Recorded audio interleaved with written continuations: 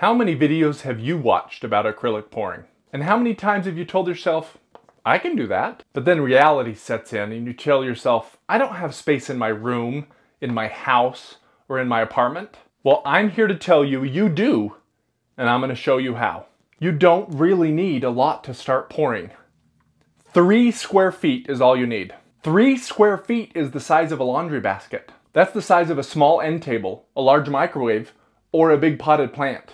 It's just slightly bigger than the box for the game of life. Those 3 square feet don't have to be on the floor either. They can be on a table, on a desk, on a shelf, or even under a bed. Don't believe me? Let me show you. Now, the first thing I did was find a container that I could use to do my paint pouring. I went to Walmart and I made sure I found a container that wasn't too tall or deep and not too big. Again, I realize you don't have a lot of space, so what we're trying to do is allow you to pour a couple of different size canvases in this container. And I found this container that has a lid, and it was $5.88 or so. You can probably find something like this at your local thrift store or online at Amazon. I'll leave some links below. But what I like about this is, one, it is flat on the bottom. So when I get my canvas and I put my thumbtacks in the bottom, it can just sit on the bottom and it stays flat. It doesn't have ridges, it doesn't have big dips or things like that. 2, I want to make sure that it can be level. Now in this one, just sitting on my table, it is level, which is awesome. Now you really want to measure both ways, but it's actually level both ways. And so I can use this to pour. This is an 8x10 canvas. If I turn it this way, I could actually pour 2 8x10 canvases together. This is 24 inches long and 16 inches wide, and it's about 6 inches tall. You don't want any more than 6 inches because then you're having to reach down in and it's not really convenient. But this will hold an 11x17 canvas, and obviously anything smaller than that. The other important thing about this is you want one that has a lid, because ultimately I'm going to say that you really want 2. You want one to pour in, that you can put the lid on and the lid seals, and then you want one that you can put on top,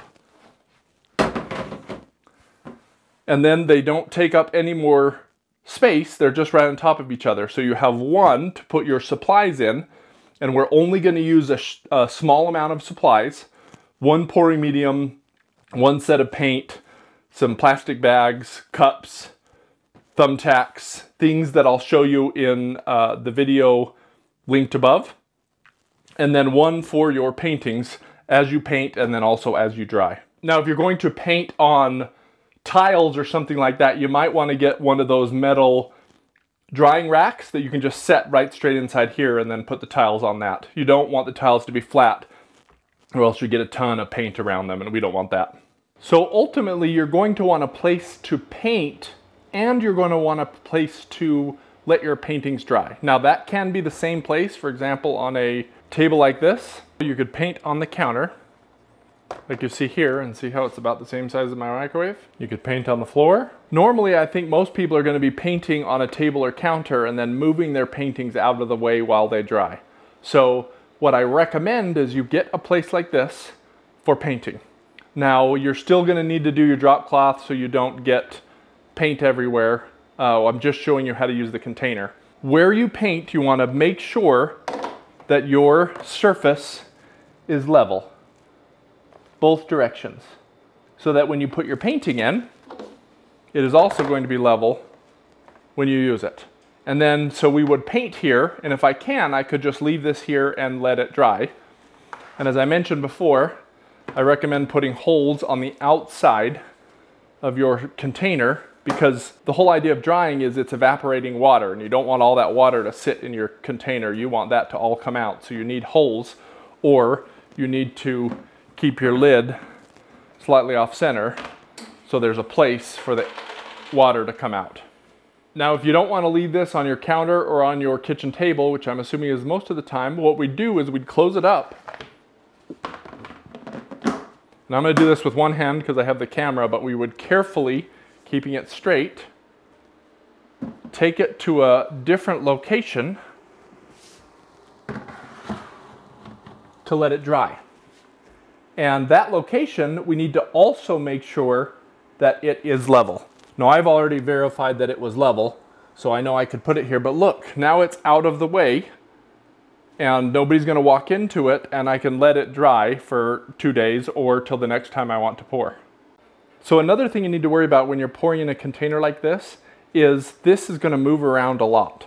So if it's dirty, if you've left paint on the bottom there and it's still level, that will keep it from happening. If not, you can take double-sided tape and put it on the bottom of your tacks, and then when you put it down, it's actually gonna stick and it won't move near as much, because you don't want to go to move your painting and have it slide over and hit the side and ruin the side, or fall into, these have divots way on the outside, which doesn't affect when I'm pouring, but if it goes way to the side, that would affect how level my painting is. So just keep that in mind. You want to be very careful moving it, or you want to make sure that this is going to stay in place when you do pour. Another thing you can do is just let it sit. For example, here on my kitchen table, let it sit for a couple of hours. In a couple of hours, it's actually going to dry on the sides and dry right here on the corners. And so it's going to be a lot easier to move, because on the bottom also it has kind of dried a little bit, so the stuff you dripped off is going to hold it in place a little bit better. So that's just one tip when using a container like this. So I know some of you are already doing things like this to be able to pour in the small space that you have. Let me know in the comments below how you're doing it, and if there's some tips and tricks that I missed that would really help the community here. For those of you that haven't started pouring and this was one of your excuses, that excuse is now gone, and it is time for you to paint pour. And this is the video I want you to watch next, because it's going to help you get that first pour done.